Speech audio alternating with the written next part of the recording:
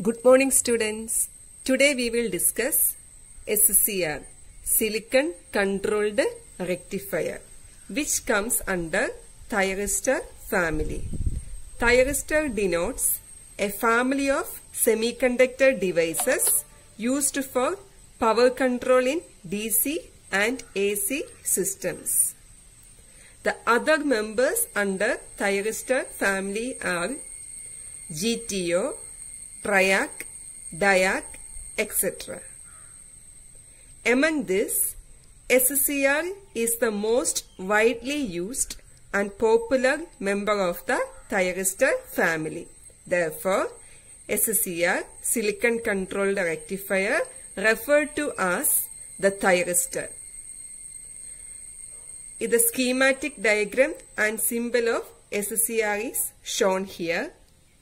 SCR or thyristor is basically a switch, a semiconductor switch with three terminals: anode, cathode and gate.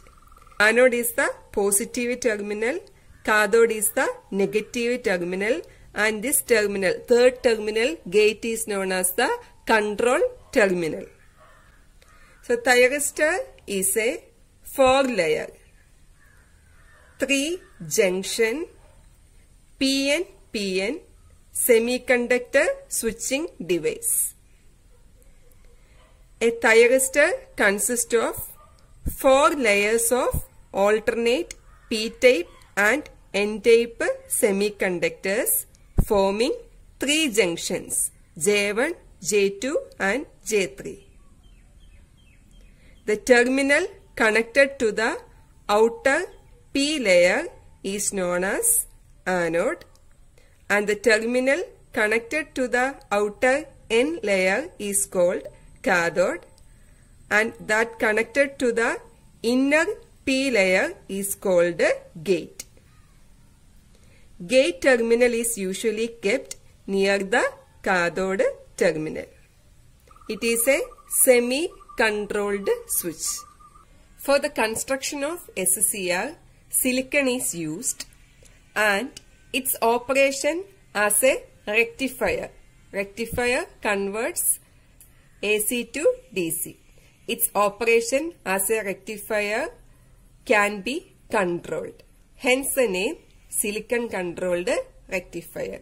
Like diode, SCR is an unidirectional device that allows the current to flow from anode to cathode, and it blocks the current flow from cathode to anode because anode is positive and cathode is negative. Current always flowing from anode to cathode. Next we will discuss the turn-on methods of SCR.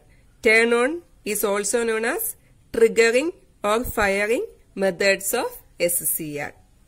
The commonly used turn-on methods are forward voltage triggering, gate triggering, dV by dt triggering, temperature triggering and light triggering. First we will discuss the forward voltage triggering. For this, SCR is forward biased, means anode is connected to positive terminal of the battery and cathode is connected to negative terminal of the battery with the gate circuit open. So in this connection we can see that J1 and J3 are forward biased and J2 is reverse biased because N is connected to positive and P is connected to negative. As a result, depletion layer is formed across junction J2. The width of this layer decreases with the increase in anode cathode voltage. Also, increase in anode cathode voltage accelerates the minority carriers across the junction J2. As a result, avalanche breakdown of the junction J2 occurs at a particular anode cathode voltage known as forward breakover voltage, represented as VBO, forward breakover voltage, VBO. as the junctions J1, J3 are already forward biased, breakdown of the junction J2 allows the free movement of carriers across 3 junctions, and as a result, large forward anode current flows. Therefore, thyristor changes from off state to on state. So, this is the forward voltage triggering. Next one is gate triggering. This is the most common and efficient method to turn on the SCR. Here also SCR is forward biased, means anode is connected to positive and cathode is connected to negative of the supply. And also here a positive gate voltage is applied between gate and cathode. So this causes a positive gate current Ig to flow through this channel. When positive gate voltage is applied, gate P layer is flooded with the electrons from the cathode.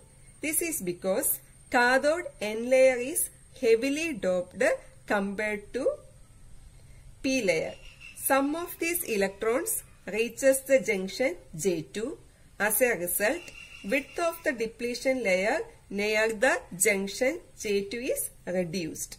This causes the junction J2 to break down at an applied voltage lower than VBO, that is forward breakover voltage.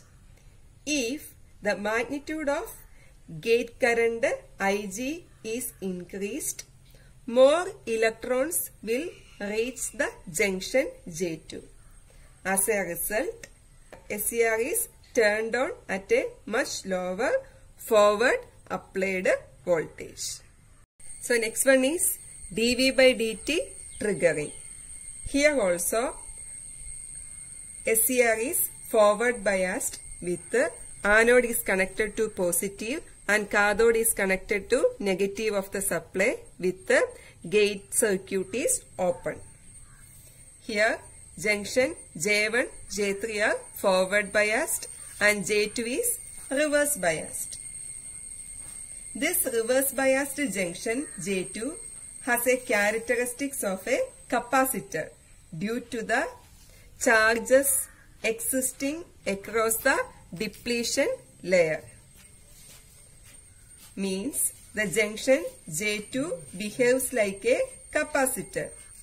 When a forward voltage is suddenly applied, the charging current through the junction capacitance C is IC is equal to dQ by dt.